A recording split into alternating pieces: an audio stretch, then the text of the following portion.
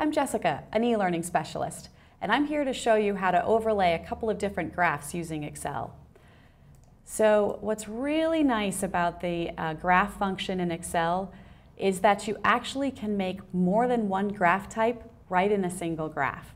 So I've made a graph here. It's got 3 different data it's measuring, but I'm going to choose the budget one. So I'm just going to pick on pink because you can see that budget is pink. And under the Design tab, I'm going to change chart type, and I'm going to choose Combo down here. And actually, in this case, it automatically comes up, which is great. And from here, you'll notice each piece of information is listed, and I can change them to however I want.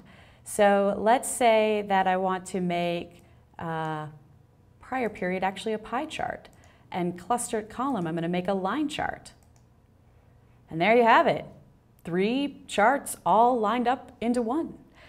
Obviously, you can play around with it and make it look the way you want to.